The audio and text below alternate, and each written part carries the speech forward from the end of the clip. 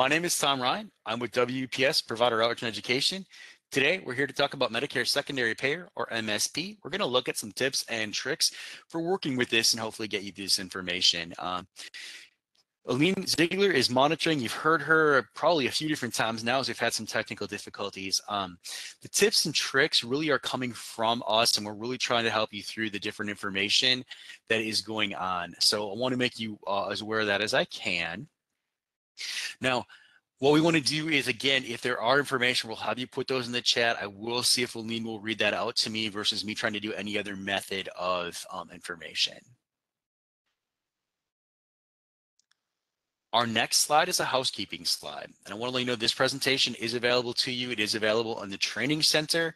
It is in live events right now. However, at the end of today, it's going to be removed from live events or tomorrow morning. Then you'll have to wait for us to post it into Encore presentations. That will be done as quickly as possible. Now, we'll let you know that if the quality of this is not good, obviously you've heard me say a couple of different times there's some problems. We will not be posting this into Encore presentation. If, however, you do need the material or you would like it, then feel free to drop us information. And by that, email us. We'll get the PowerPoint out to you along with everything else. So send questions and comments in the chat. Again, I do want to receive those, and I would love to hear from you on those. I'll take and answer those as best I can. I will let you know that you will be receiving a survey. The survey is the opportunity to tell me what I did good, what I did bad, what the PowerPoint looked like, all those good things, the good, the bad, the ugly. Hopefully okay with me and some of the technology issues we've already started off facing, so we're getting started just a couple of minutes late. For those of you that have attended our presentations before, the material is available to you again. It was current, and it is about staying current with information. So it is current right now. However, we all know that Medicare rules can change. And so you want to make sure you watch the CMS website for the current rules, regulations, coverage, all those types of things. What has changed in 2024? There's a question that was asked of me regarding Medicare Secondary Payer, and the answer is really hasn't changed in 2024. However, we do continue to have issues, and we do continue to see different problems and other things, and those are what we're here to address today. Okay. I will take question and answers again through the chat. If I don't get to them, what we'll do is take those question and answers, and I'll email you back a document later. I would not expect that until late next week, but we'll get all those answered. I want to give you guys time to get them in, and give 7 days to get whatever in there, and I'm going to try to do one big document with everything in it. So also keep in mind, information giving in those question and answers has become information that I can answer based on that. However, details do matter. So if you put more in, or you say, well, based on this and based on this, I've got this additional, then we wind up with a variety of different answers, and some of them really can change the current information. So I want to make you guys aware of that right away. What are we here to talk about? Again, we are here to talk about Medicare as a secondary payer. And we're here to talk about tips for getting things processed correctly, doing things correctly, other items like that. Our goal is to get you to avoid denial. Once we do that, we want to talk about some of the basics. Now, these basics were put in to answer the questions that you submitted as part of the basic information, because I was literally asked for what is MSP basics and can you start there? So I will do that. Then we're going to talk about some tips to avoid denials, and then as time permits, we'll look at some resources. I will tell you the resources are all listed in the presentation, so they're there for you. I'll talk a little bit about them if time permits. So let's go ahead and get started with the basics. And the basics are again, here to address the people that are not familiar or are new. Now, it is not an in-depth demonstration of everything related to MSP. For those of you that do not know, this is actually a 9-part course covering the basics, covering billing, covering all those different items. So there are times when I'm going to put that information out there, and that's how I'm going to say it. Hey, if you want more information, review the Encore for this, because this portion right here is broken into a lot of different components. But getting started, what is the definition of Medicare Secondary Payer, or MSP? The basic definition is when another payer does not need to be a health insurance company, considers the charges before Medicare. In other words, someone else may be responsible for charges. I want you to take note of what I just said, that it does not need to be another health insurance company. A payer can be something like a store or some other business building where someone fell and they didn't have proper insurance, so now they become what's considered self-insured. Now, we do not use the term pay. Why do we not say, hey, this other payer has to pay? Well, what if they deny saying, in terms of a worker's an employment insurance, this just isn't part of, we don't offer a benefit for this. Well, then it's denied for coverage and we could consider it as primary. What if it's the start of the year and they apply it to their deductible? That's okay. Or what if they say, well, we paid our allowed amount and we're only going to pay up to this amount on this service. And this is the contracted agreement. So it's not about necessarily always paying, though I do want to make it clear it can be a payment. So Medicare Secondary Payer, some people get confused over the fact that they're not actually paying, and it's a consideration. Hopefully that does answer those questions related to that super high level information there. Moving on, we're going to put in the next question, which was, when Medicare looks at it, how do we divide out our types of payments? And how do we divide out what we call our primary payers? And we have two basic categories, and one is group health plans. The second is non-group health plans. These are the two big types. Now, in a group health plan, the key thing to remember is that they are employment-based plans. Then, once you know that it's an employment-based plan through active employment of the person, their spouse, a legal guardian, or someone else who they're eligible under active employment, then we use Medicare eligibility to determine whether Medicare is primary or not. Now, Medicare eligibility means, are they eligible due to being 65 or age related? So this is the person, not necessarily who has the plan. So remember, a spouse could be 62, still working. They have employment. That Medicare person is 68 and is not actively working. Their plan is through their spouse. However, because they're 68, it's considered a working age plan, and we look at the number of employees that are within that, and that's 20 or more to determine whether Medicare is primary. Over 20, Medicare is secondary. Under 20, Medicare is primary. We also then look at how a person is eligible for Medicare if they have disability. So this is under 65 and they are disabled, deemed Social Security disabled. This is what we call a large group health plan, and the difference here is it's 100. The number becomes 100. It is 100 eligible people for the plan, which means they have 100 eligible people on this plan. They are primary. Anything below that, Medicare is primary. So the difference, again, you can see is age related in how they're eligible. The last category that Medicare uses is what's called end-stage renal disease. And this is Medicare eligibility based on end-stage renal disease. So yes, it's important to understand that when we look at group health plans, if a person has Medicare due to end-stage renal disease, they do not have the same type of coverage. In other words, this is a different section of the law. And what this one says is that we use a coordination period. So for the first 30 months, the other insurance is primary. After that time frame passes, then Medicare becomes primary. This one, this end-stage renal disease eligibility, does not take into account the number of employees at all. However, end-stage renal disease goes on further to say that during this section of the law, that COBRA still applies during the first 30 months. So if you're eligible for end-stage renal disease and you're under a COBRA coverage, you'll use the same rules. However, working age and large group health plans do not apply COBRA, so it just depends on which section of the law you're looking for. All right, so there's a lot of going back and forth with it. One of the questions we got is, how does Medicare Secondary Payer work when there's a retroactive eligibility for a large group health plan under disability? They actually just said under disability. And the answer is it can still work for you if you filed the claim. And we're going to talk more about that in another tip, and I will get more into that. But please remember, filing the claim becomes key if they're deemed disabled, and we have to have the claim on file. Timely filing does not waiver for this. Okay. Let's briefly talk about non-group health plans next.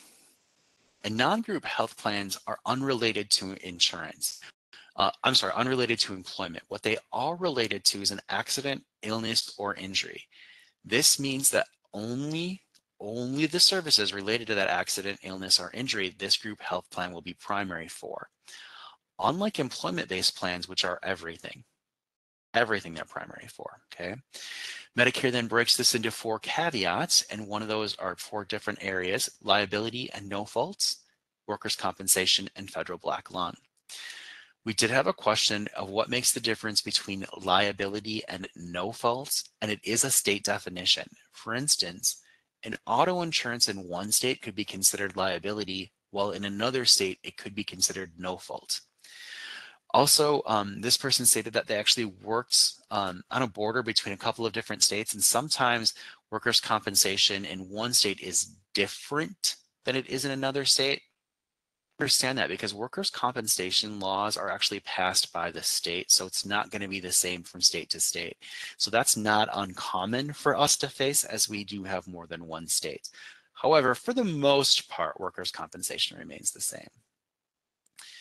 And the federal black lung is not a workers' compensation coverage done by the state. It is actually done by the federal government. It's the Department of Labor. They determine diagnoses that must be submitted to this program. So it is a little different than regular workers' compensation, though it is a form of it, and a lot of the workers' compensation rules do apply. The next question, or the next slide that we got,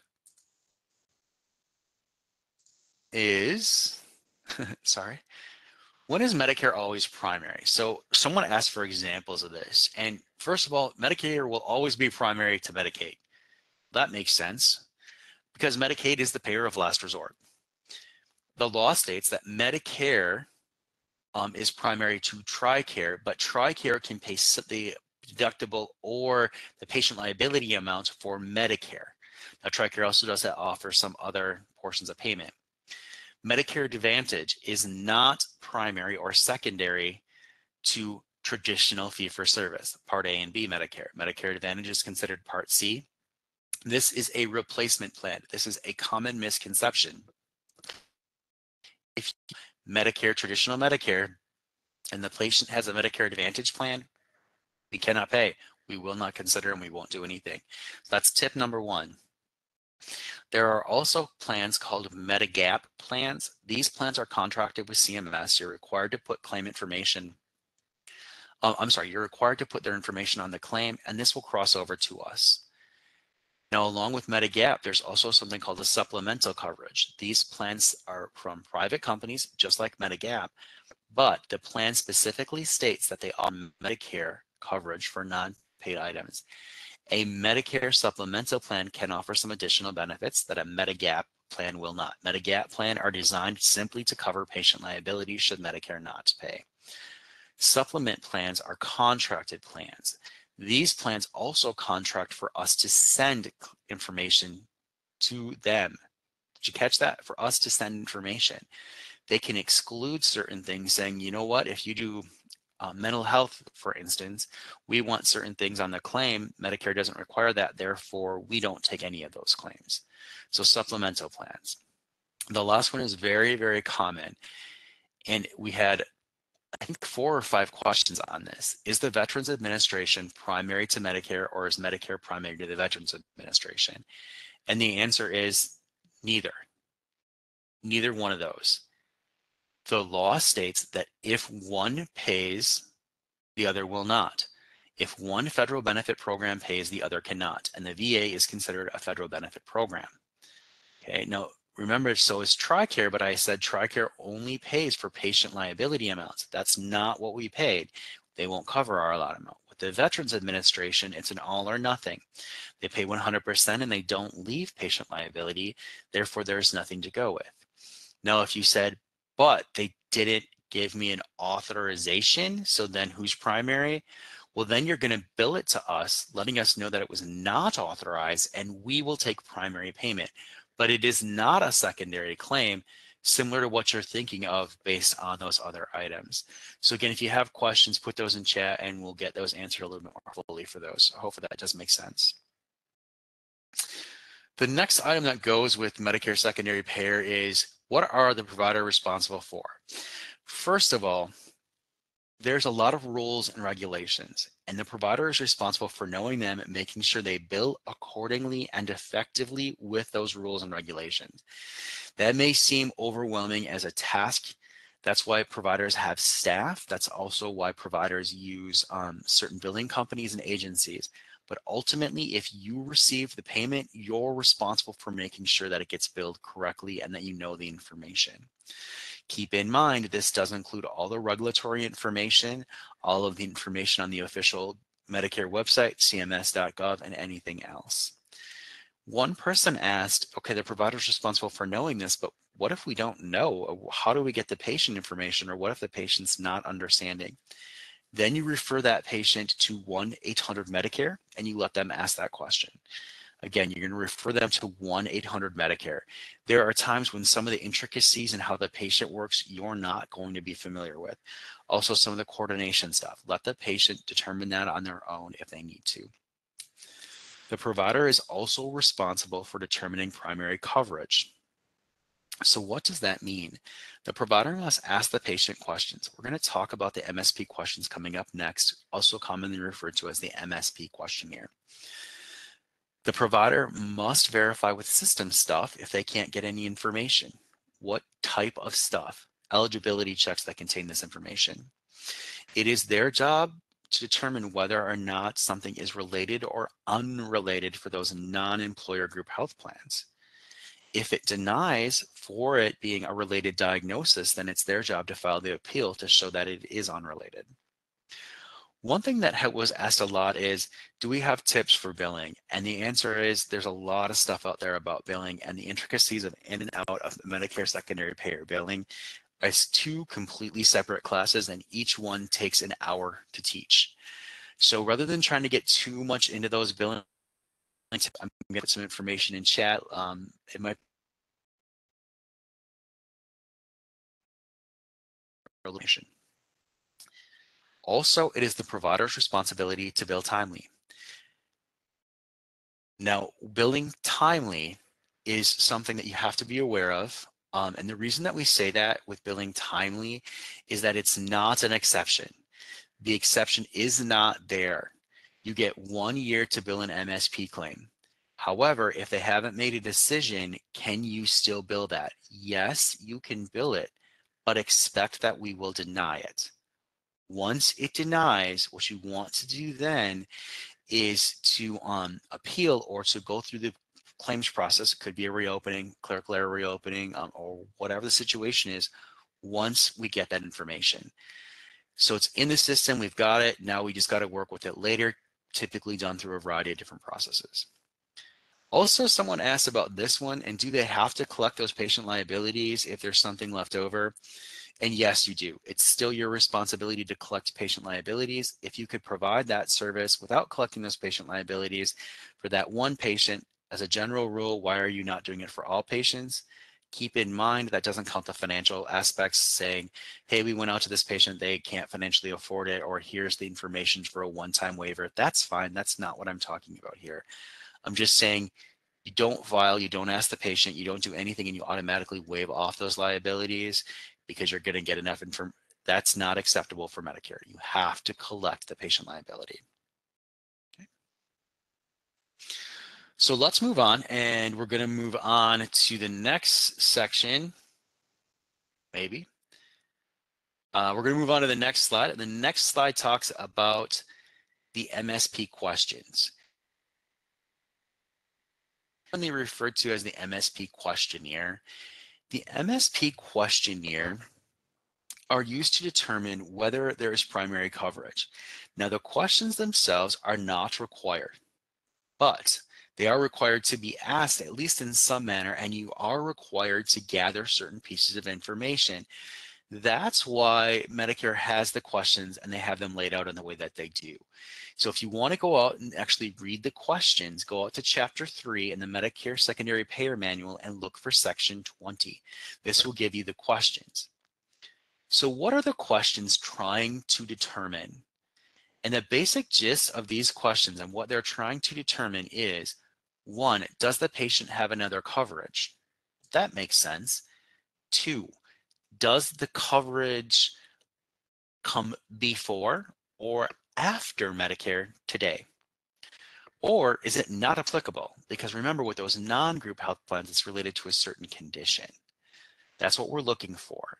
So we want to keep this information current and up to date. Now, I could go out and show you how it's built and you can take a look at those questions. We don't typically do that because you also have the option to print down a screen or to show the patient a screen.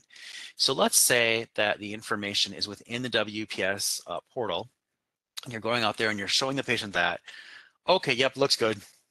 Awesome, you can write verify patient information in the portal with the date, we're good. Could you use direct data entry? Yes, you can use any system that you have.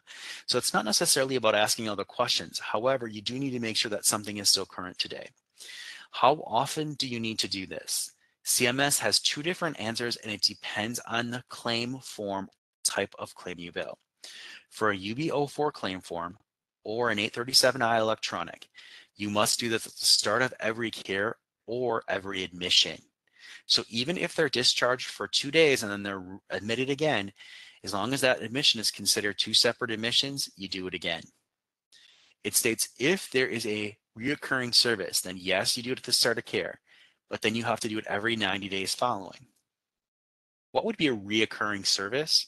How about physical therapy? You're expecting them to come back X amount of weeks, X amount of times during that week. Instead of asking them at every single physical therapy visit, you're only going to ask them every 90 days. Chemotherapy would be another one. It's something where we expect to see this patient back, okay? Now it is a little bit different for the CMS 1500 claim form and the 837P electronic claims, because some of these providers see people more frequently. So what they say at the start of care, this makes sense. Again, it's the first time you see the patient. You want to make sure you have the accurate record. If you don't ask questions, you don't get the information. But then it goes on with a little bit more of a generic statement, and it says, as often as needed to keep accurate records. Now that is my summary of how they say it. It is not the exact verbiage, but that's really what it means. Here's the thing, that is a correct statement, and no, it is not determined. But do you not want to ask those questions? Do you not want to determine and have a responsibility to determine whether you should bill Medicare and whether that continues to be accurate? How would you know if a person's spouse retired and maybe their employer-based plan ended? You have to ask the questions. So WPS will always recommend following the 90-day rule. Every 90 days, if you haven't seen a patient within that time frame or it has been 90 days since you previously asked, ask again. Again, that is a recommendation. It is not a requirement. Okay. Now it is a requirement for UB04 or 837I billers. All right, again, check out that section of the IOM should you want more information. I think it might help you get what you need there. Okay. Patient responsibility seems to be a bigger question here. So I do want to talk about the patient responsibility. One of the things that we did give you is a booklet that can help the patient themselves understand. It's from Medicare.gov versus the CMS website that you guys are familiar with. Medicare.gov is the patient website for Medicare. So do you need to bill the patient? Absolutely. What are the patient responsibilities? 1, they should provide you with all insurance cards they have. 2, they should provide you with any information they know. Okay. It is ultimately their responsibility to keep their records current. But if you know about something, it's your responsibility to bill that. What could you know about? Well, you could know that there's an insurance, but you're not sure if it's primary or secondary. It's your responsibility to make sure that insurance gets billed and to gather the information. It's also the patient's responsibility just to get the basic information. That makes sense, doesn't it? Now, if you look at this booklet, this is a booklet designed just for this purpose. However, there is a booklet called Medicare and You. This is a handout or a booklet that is available to every patient. It's sent to them annually. There is a section in there for Medicare Primary Payer or Medicare Secondary Payer. Depends on how the verbiage is that year. That is what they're required to know. Everything else is optional for them to know. I do recommend, though, again, 1-800-MEDICARE, should you need it, have it ready. So when you ask what the patient should do, here's their shoulds. Now, can Medicare or can we force them to do that? We as a MAC cannot. We do not work with the patients. That's not done through us at all. So the Benefit Coordination and Recovery Center will work with them to update that information. You may hear it referred to as the MSP contractor as well. Their job is to keep that information up to date. They'll ask questions, send out questionnaires, and do all of those different things in general. So we wanted to provide you with a resource that may help, but again, we don't work directly with the patients. We don't have that specific resource. We, on the other hand, do offer the provider guidance and provider information. Okay. The next slide brings us to our first set of questions. What I would like to do just on this particular slide is to start off with some pre-submitted questions, and then what we will do from there is set up if we have any questions.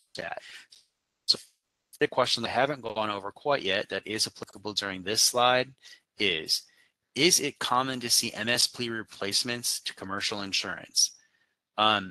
MSP replacements, commonly with Medicare, is referred to, or is the word replacement means Part C plans.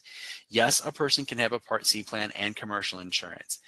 I'm not sure when you're talking about MSP replacements to commercial insurance, what else you would be referencing here, which is why I put this so far up in the ball game so that if I can get you some more information, hopefully I can answer your questions. I'm not even going to try to look at chat, Alina. I'm going to rely on you to look at chat and give me any questions that you have. Yeah, I understand that. You're doing great. Our first question, I'm just going to ask these in the order in which they were submitted. How do you get a claim submitted if billed for charges not related to liability, no fault, or workers' comp? If the charges are non-related to the accident, illness, or injury, it usually always still rejects stating liability primary even when the services are not related. Is there a certain modifier, condition code, or anything that needs to be placed on the claim? This is a question that we get very commonly, and the answer is there's nothing that you can directly place on the claim. Now, some people have said we've had it be successful when we've used the narrative or the comments field. It depends on the type of claim that you bill, and that has worked. I'm not going to say don't do that. It's just something some other people have said.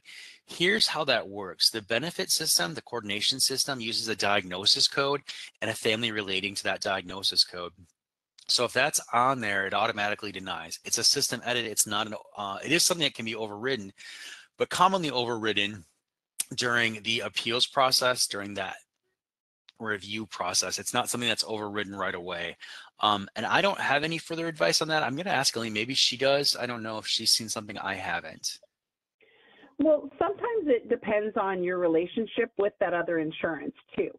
If you know it's not related, you could consider sending it to that other insurance anyway and getting a denial and then billing Medicare. It just depends on your, how much time each insurance takes. So that's another thing that you could consider. Thanks, Aline. Could we go on to the next question? Yes, the next question says, how do we let you know that we did not receive authorization from VA? So what you can do on that one is you can bill it to Medicare as primary. And again, it's going to depend on how you bill. There are certain coded pieces of information that would be on a UB04 that would tell us that. But if you don't bill on a UB04 and you bill in a I should say UB04 837I electronic transaction, 1500 837P paper, electronic transaction, the other way that will happen is if you deny on the 1500, there's nothing we can do to override that one. And then you have to go back through and ask us to look at it. And so that can be done through an appeal, that can be done through a clerical error reopening. There's a variety of different things that can be done with that one. But initially, again, if you're billing on a 1500, this is where the more common question comes in. There isn't anything we can do. We do have to let it deny and then go back and look at the review of it. Next. Okay, thank you. Next question. When our patient states the MSP information on WPS is incorrect, but doesn't call to update the information, how can we have the information updated so our claims will submit without rejection or denial for other insurance and we are unable to be reimbursed? Okay, this is going to be a tip also coming in a little bit, but I'll just briefly summarize it here. Got a couple of options. One, go to that primary insurance and get a termination date, an end date, or effective date. Get all the information you can on letterhead from them. That can be sent to the BCRC. That's available on the CMS website. If you type BCRC, that's an acronym for Benefit Coordination and Recovery Center. It'll bring you to their contact information. You'll get that. The other option would be to simply bill them, get a denial, and then for that one claim, you're going to bill each claim with the denial, and Medicare will consider it based on that. So if you can't get it updated, then you do have to use the billing system, bill it, and get it done that way to get a denial for that claim, and then we'll look at that individually. So again, not the best answer I got for you, but the easiest one is to go to them, go to the other insurance, ask them, and then have that information sent to you with the date. So next question. When can we bill the patient if they do not give us primary insurance info and will not respond to our phone calls to try to obtain that information? So you first have to be able to have that information. So if you're saying I've never gotten it, the patient won't respond. One, you should always be checking our systems to see, right? If on the other hand, you've done that and you verified, you should have seen the patient originally, right? So depending, can you tell me, when you saw the patient, did you ask the questions? Did you follow the guidelines that I gave you on that previous slide where we talked about MSP questions? If you did and you verified, then you're going to go ahead and bill it. If you didn't and you can't get that information, that's a refusal, and you can document that. There's some legal actions you can ask your legal representatives on what to take with those actions. We can't advise you on that because it's a legal action. We can't advise on any type of a legal action. Next question. There are no further questions at this time. Okay, we are going to try to move on. While I was talking, my computer has been cycling in a very weird manner. So, Aline, can you see the tips slide? Yes, I can. All right, let's hope this works. Here we go. So the first tip that I have for you is to provide this service. This is coming from CMS, and CMS has said, hey, as a provider, you should be providing services. They've gone so far as to write an article and a booklet on this saying, hey, don't deny services just because they have this Medicare Secondary Payer. You want to deny, or you want to provide them and then bill them correctly. So that's our first tip. Provide the service, but then make sure it gets billed correctly. Now, someone asked, if we have tried and done this, we've now got a backlog in the patient, are we required to see a patient? And the answer is no. You're not. Medicare does not say you're required to see a patient. What Medicare says is if you see the patient, you're required to bill. So if you continue to struggle and you make a decision that you no longer want to see this patient for administrative reasons, actually for anything not just related to MSP, that's okay. You've provided the services, you've tried, you've done your due diligence. So due diligence is going to be key there. So please make sure that you have all of that. If you want more information on, Medicare Secondary Payer and being required, go ahead and take a look at this article right here. All right. What is our next tip? Our next tip is to stop determining the primary coverage. Now, I will tell you that one of the biggest things that's great about the primary coverage is that if you can determine it from a system, that can also then be used. Once the system is determined and you can figure out that they have primary coverage, then we can roll back into what Aline and I had talked about, where you can either, go to that, have them deny it, but you have to determine the primary coverage. This is where you want to ask the questions. Okay. Aline, am I breaking up again? I don't know what's going on here. Just slightly. Okay, so I'm going to wait just a second. So again, here's some different sources that will help you. Now, I do want to remind you that the portal is the common one that many people use. I did give you the portal user manual. Keep in mind, this portal was updated just a few days ago, just a couple weeks ago. When that happened, the part of our address did change. It's now www.wpsgha.com. Previously, you would say www.med.wps.gha.com. The med has been removed. If you're having that issue, take it out. That'll get you back to our website. Second, direct data entry does provide eligibility information, and you can look at that. And third is the interactive voice response system right now. Now, I do want to say right now, because coming up, and I'm going to have a slide to remind you of this, that in just a few days, or a couple of months actually, on January 1st, we're going to shut off the eligibility function in the interactive voice response system. This is a CMS item. This is something they're making us do for a test period of time. They're then going to evaluate whether or not they want to turn it back on. So we're going to shut it off, see how it goes, and see what other systems you guys have. So hopefully that does help you out. I really do recommend that if you haven't looked at the portal since the release, take a look at the portal, get used to using it. It's actually got some more user-friendly navigation, though the information is there. It's just how you navigate around it. Yes, you can use these screen prints, and yes, you can verify this information with the parents. All right. Next is updating records. This one, I will tell you, is always a bit controversial and a lot of hard information on updating records. We've already had one question in what do you do and how do you get it done? So first someone said, whose responsibility is it to really update the record? And the answer is it's really the patient's responsibility. It is their record. Now, what we continue to hear, Aline and myself, is they don't do it. We can't get them to do it. We're not paying because of it. So if the Medicare record is showing inconsistent, or if there is something added on there that was not previously, let me give you an example from a question. The record shows BCBS, Blue Cross Blue Shield. However, it also shows Blue Cross Blue Shield spelled out. You would need to contact the benefit coordination. I'm sorry, you would need to contact the Benefit Coordination and Recovery Center, or BCRC, to get that updated, commonly referred to as the MSP contractor. It's one of two, and they'll have to update that to show, hey, it's really, one plan. We can't do anything with it at your Medicare administrative contractor. So yes, a provider can have this updated. However, keep in mind, the updates are minimum. You must have something in writing from the primary coverage on some form of official letterhead or official information. You send that into the BCRC and they have 15 days to take it. If you continue to struggle with them and they're not taking it, or whatever the situation is, we at your Medicare administrative contractor cannot help you. You must go to your CMS regional office for additional assistance. Until that is updated, we are stuck. We can't process your claim.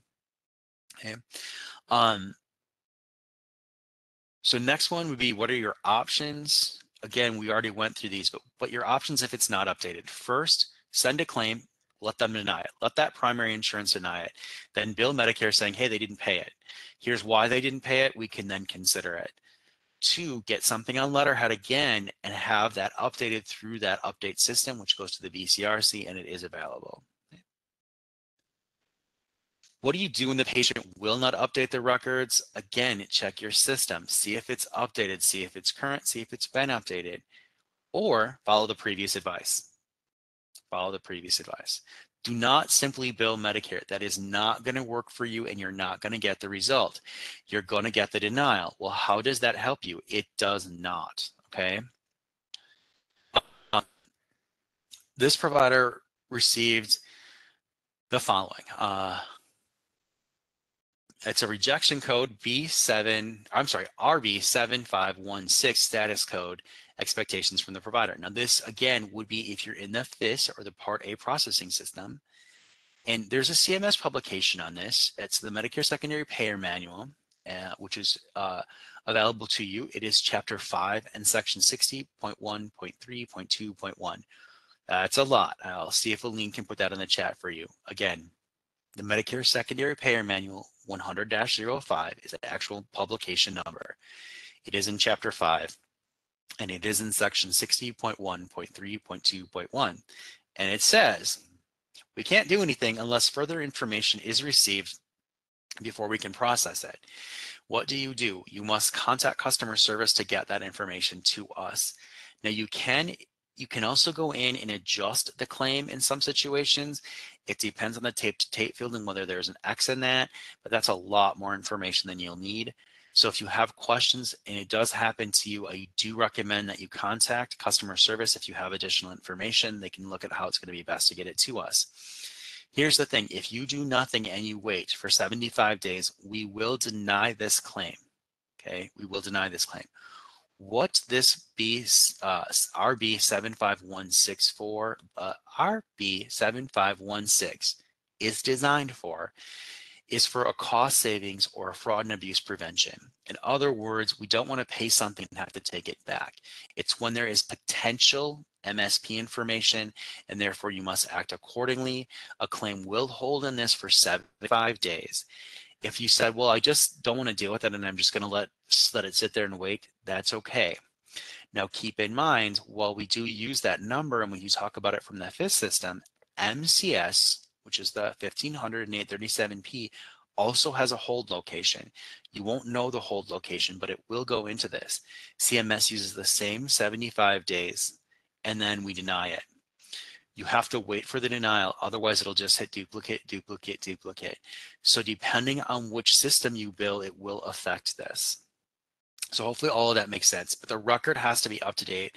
Once the record gets up to date, then you need to contact customer service to find out which action you need to take, or you need to adjust the claim in terms of UB04 837I.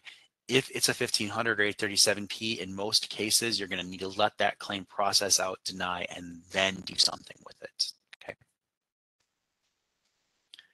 All right, what's next?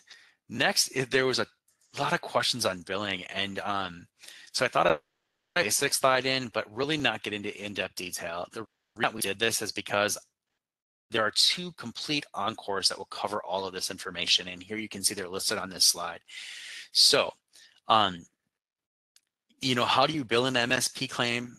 Well, follow the instructions because there's 2 different styles of billing. It depends on how you bill. Now, is there a difference for a swing bed claim and a skilled nursing facility claim? Nope, it's still going to be MSP claim, and your basic claims are still going to be billed the same way. It's just some of the other things. If you're talking about a 1500, you want to make sure you look at the one labeled MCS. If you're talking about an 837P, again, MCS. If you're talking about a UB04 or 837I, you want to go with the FIS video. Don't mix the 2 up. It isn't going to work for you that way. All right. So please make sure you're following all of those. I want you to also look at when do you need to bill. And this is that second bullet down. 1, you might want to bill just in case the primary takes their money back. That's especially if it's paid in full by the primary. You might want to. I'm not saying you have to. I'm saying you might want to. Now, the exception to that is if it's paid in full and it's an inpatient claim, you still have to bill it because that affects the inpatient benefit period. It's the way in which we measure our inpatient utilization days, and it has to be there. For outpatient claims, if it's paid in full, it's optional. I understand CMS says it's optional. I'm telling you, as your Medicare administrative contractor, please take our advice and always bill these. We have a lot of times where someone comes back from the MSP and takes their money back, and it's a year later, and they're like, well, now we can't get it paid, and it should be timely filing waiver. Medicare does not allow a waiver for this. Instead, they'll say, well, you should have billed it in the first place. Okay. The other time we want to look at when you should really be billing these claims always is if there's an unmet patient deductible. I understand that the primary paid it in full, but if there's an unmet patient deductible, Medicare can credit that deductible amount even without the patient paying it, and that's one of the advantages to primary payers. Insurance types. Now, we talked about how non-group health plans and group health plans all work and how different things can actually affect you. We want to make sure that you get the correct insurance types on the claim. I will tell you, someone said, hey, you left off an insurance type on here. I'm well aware that I left off federal black lung, and that's because we don't see them that much. Usually the people that get for those, we don't really have a lot of issues with those, so I didn't put it on here for that reason. It's just not a common insurance type that we see. But if you're billing the insurance type, the type of insurance can actually drive us to list it correctly on the file or incorrectly on the file. So think about it. Some different types of insurances, though they have the same name, may be a no fault or liability for that state, depending, but they could also have a workers plan that would go underneath that. So a patient may have that same insurance twice. Also, there are different states that would have something. So you could have Blue Cross Blue Shield of and insert the state, and then you could have a different one for a different policy, but a Blue Cross Blue Shield of, and it's a different state. So we want to make sure you're getting all of these numbered correctly. If you tell us that something is related to no fault, as an example, but it is a worker's working age, which would be 12, what would happen? Anyone know? Well, let me just explain. We're going to put it on there again. Now you're going to have two files by the same name that are actually the same insurance, but because you labeled it incorrectly, someone has to do an investigation. What happens during that investigation? Every single claim for every single provider stops. Not just yours, every provider. So please make sure that you're labeling it correctly. Make sure that those insurance types are done correctly. All right. Next, we want to talk just briefly about billing timely. And again, I did talk about this. You do need to bill them on time. Use the data service 1-year rule, data service or data discharge. Anything outpatient, it's 1 year from the data service. Anything inpatient, it's 1 year from the data discharge. Keep in mind that even if the primary paid it in full, we cannot go back and waive timely filing for this. That's not what it is. You can, on the other hand, have a claim that is denied, filed timely, and we can do a reopening request to look at it. That's fine. However, you can't do an appeal request. It doesn't work that way. It has to be a reopening, which actually gives you 1 year from the denial, which is longer than the 120 days from the denial. So please make sure you bill them, and then you're aware of that. Next tip we were asked about is, do I have to bill the patient the liability? And the answer is yes. But how do I determine this? Okay, let's keep this as simple as we can. And when we look at it, one, there's a Medicare allowed amount or a contractual amount from the primary payer, whichever is lower. If you have that amount met, then you don't bill the patient for anything. If, on the other hand, you do not have that amount met, or you've received a lower payment, then you can bill the patient for something. So let's use the Medicare allowed amount and the primary payment or non-payment. Now, in this case, let's say the service occurred on January 15th and it was the first service of the year. The primary said, okay, you're contractually obligated to accept $115. Medicare went back and they applied all of that to the patient's deductible. Medicare went back and said, okay, our allowed amount is $87, but we're also going to apply that to the patient deductible. Which one do you bill? You bill the patient the Medicare allowed amount, it's lower. Now, on the other hand, we look at it and we say, oh, wait, here's what happened in that situation. The primary paid $90, same dollar amount, right? 110. Let's use that. Primary paid $90. Medicare only allows $87. Okay, yep. What do we do with this? Well, the patient doesn't owe you anything because you've been paid more than the primary, or more by the primary than the Medicare allowed amount. Here's what you have to keep in mind. You're not obligated to return that money. Medicare says you can't collect from the patient. They don't say you can't collect from another insurance or someone else. They use a coordination formula that allows for that. So you're okay with it. Really what you want to do is look back at the lowest amount you're legally obligated to accept and determine if you have that amount of money in hand. If you do, or you have more than that, then do not bill the patient. Okay. So yes, you do need to bill the patient when it is their liability.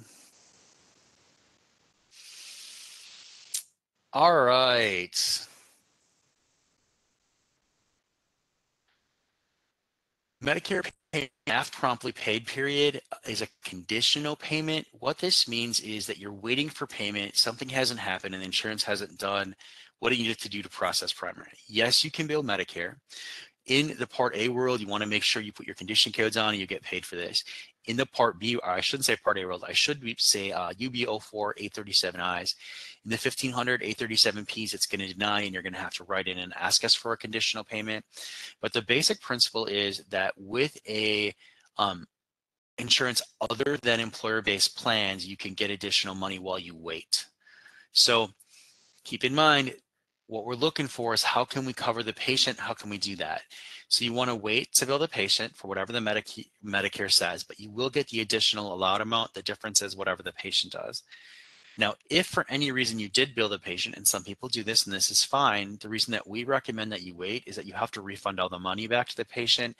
And this can cause a lot of confusion and questions and other things that happen. Now, conditional payment, again, is just that. It's money given to you in the time that you're waiting once 120 days has passed for a final issuance. One of the examples that the person asked about was they have a claim from 300 days ago. The claim that they filed relates to a service 300 days ago, but it has a car insurance and that is still in a legal battle with it. File the claim to us. We can deny the claim. Now, this person does file in a 1500. If you don't want to wait anymore for the revenue, you do have the right to then ask us to consider the claim for payment. Okay, that's great. What'll happen during that is, yes, we will consider the claim for payment. Yes, we will issue everything. Yep, you can bill the patient. During that legal process, once everything is said and done, it'll come back out and go back to you. So hopefully that answers that question regarding conditional payment and why this slide was built in. Let's see, appeals, disagree with the Medicare allotment amount of money. Yes, you can request an appeal. This does include overpayment appeals, and that's why we put this in here. But be careful when filing for an overpayment appeal, which typically happens with Medicare secondary payer situations, because you're not appealing a claim decision. You're appealing an overpayment decision. And so if it's worded wrongly, we see these dismissed a lot. So when you're talking about money that you owe Medicare, you're appealing the overpayment decision. Maybe here's the EOB, or here's what happened with it. Here's the information you have, but please make sure you word this correctly. All right, I did have some questions come in about workers' comp set-aside amounts, and set-aside amounts are after a legal situation happens and a legal ruling has occurred. There's money set aside for future claims, for future medical claims. This is still primary to Medicare. A set-aside amount does not change that. It still goes. However, set-aside amounts are a limited funding. We understand that. So you do need to follow the guidelines if they run out. One, you can bill them and they can say, hey, there's no more money left. Or two, you can get a letter from that set aside and say, hey, it's done. Here's the last day. Here's the last claim that was paid. We don't have any money left. And we will get that updated by contacting the BCRC. I'm not sure what further questions you guys had on set aside amounts, so please put those back into the chat for me.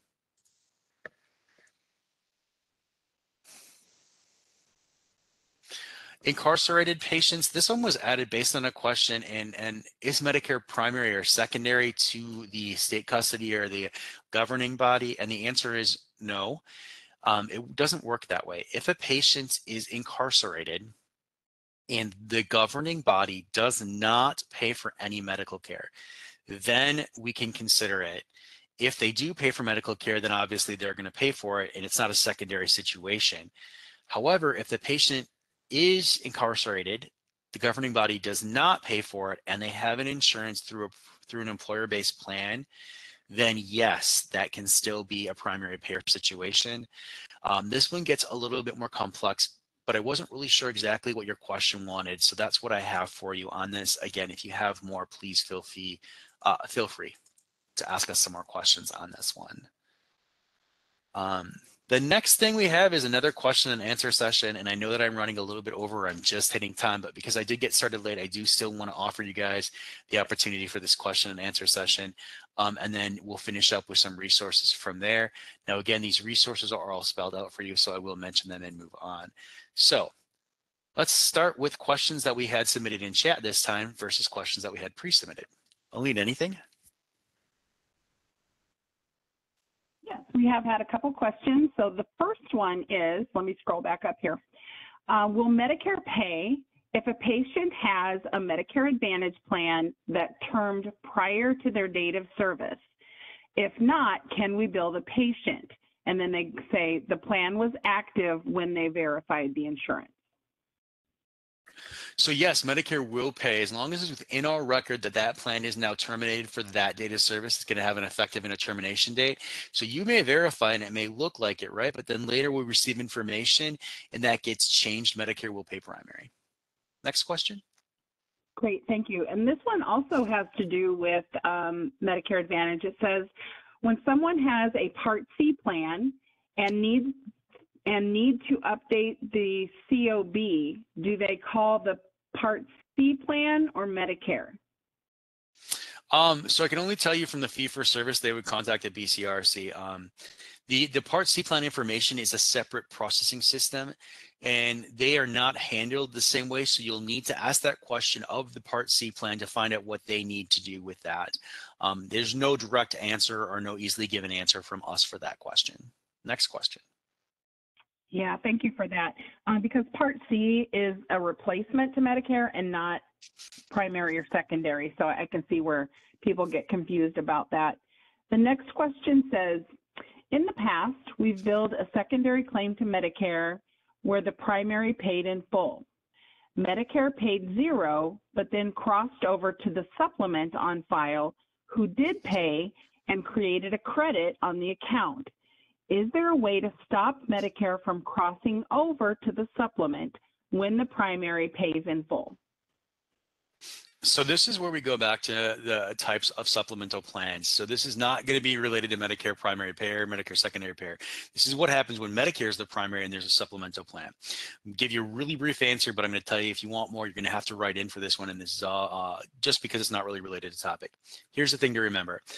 First, there are two types of supplement plans. One is a Medigap plan, and the crossover occurs based on the information you put in the claim. So that claim information then causes the crossover. These are separately contracted companies with CMS.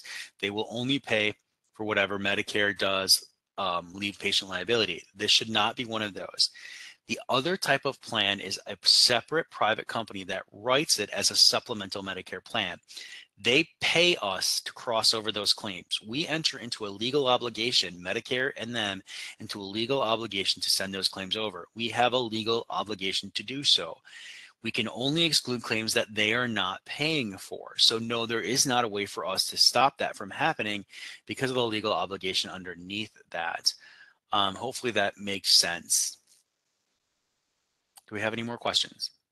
There are no further questions at this time. Okay, so I'm going to go through a couple of the pre-submitted ones, and then we'll go ahead and end for the day. How do we successfully bill from MSP for a patient under 65? What additional codes are needed? First, there is no additional code, but remember, it must be coded correctly with the type of insurance. There is a difference in the insurance type of codes. Okay. Can you submit secondary claims electronically? Sure you can. Our system accepts these every day. Now, keep in mind, if you're submitting to the multi-carrier system or MCS on a 1500 or an 837P, a tertiary claim where we are the third payer cannot be submitted that way. Doesn't like that. Now, sometimes people say I can't do that with the FIS system or UB04 837I. There's system limitations. We can accept those in paper as well. So yes, we do accept those. We do have articles and information available on those out there. Are the primary EOBs always required when submitting a secondary claim? And the answer is no, they're not always required.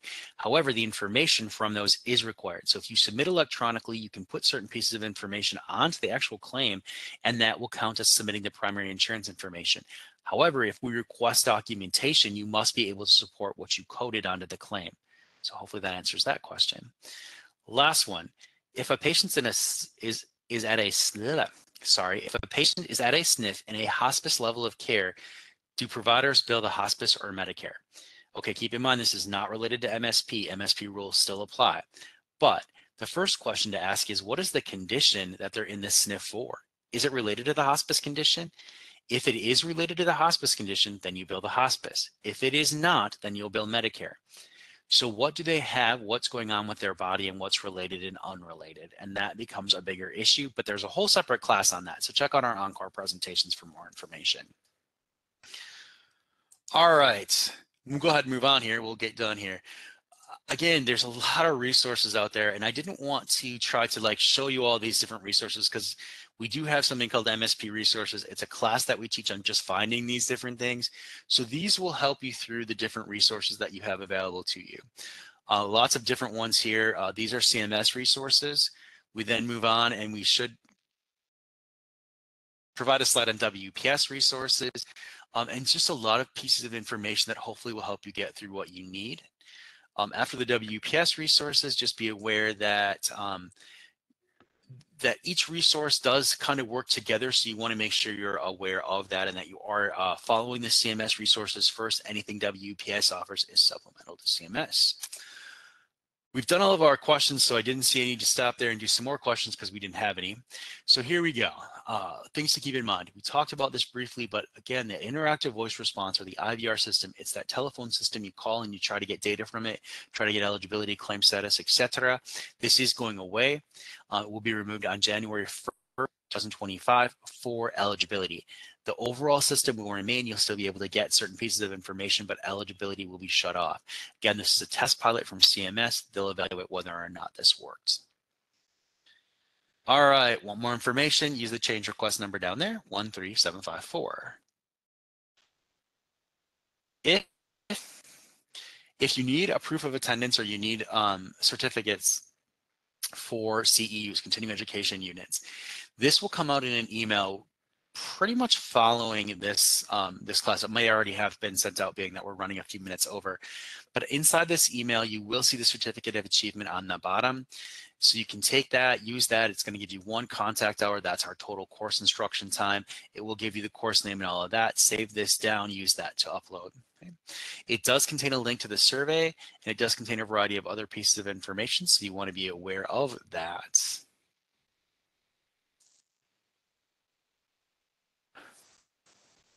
So follow-up questions. I will take follow-up questions from you. I know that we tried to get through everything. As far as I know, we got through everything, but please email those into us. UPS.GHA.education@WPSIC.com. Today's topic would be MSP tips and webinar, however you want to label that, but we want to make sure we get that information to you. Okay, send any claim-specific questions to customer service. We can't answer those. Unfortunately, we aren't allowed system access to look those up. You'll need to send those to customer service. In the email that you'll receive, also in the chat, you'll be given a link, but we really want your survey feedback. I understand that we did have some technical issues, and hopefully, you're aware of that, and you saw that I did the best. I just struggled through this with Aline's help. I appreciate that. But tell me, what did you think I did well? What did you think I didn't do well? Did you like the PowerPoint, the good, the bad, the ugly, all those types of things? What else would help you? Also, please include any further topics you'd like to see. It doesn't have to be related to MSP, but anything else you'd like to see. We're gonna go ahead and send that out to you. But again, you can take it right now in the chat if you want to use that link. Otherwise, you'll have to wait. And there will be a external site blink up, or I'm sorry, external open. There will be a pop-up linking you to the external site. The pop-up looks like on the right side, far right picture, but you can go ahead and click on that. It's not spam, it's not malicious, it's not anything like that. It's just WebEx letting you know that we want to take you to this site, and that is the survey. Last but not least, thanks for attending. Thanks for your time today. We appreciate you sticking with us through the technical difficulties and all the other things that we've had happen. We hope that you did get some useful information out of this. Again, if you didn't, or you have questions, or you want some more, one, send us an email. 2, take the survey. Help us know what you found useful, what you didn't find useful. So with that said, thank you for attending. We hope that you have a great day. We hope that you'll complete the survey and provide us with as much feedback as you can, whether that's through the live event or through the Encore presentation. We hope that you'll attend future events with us. Thanks, everybody. You may now disconnect.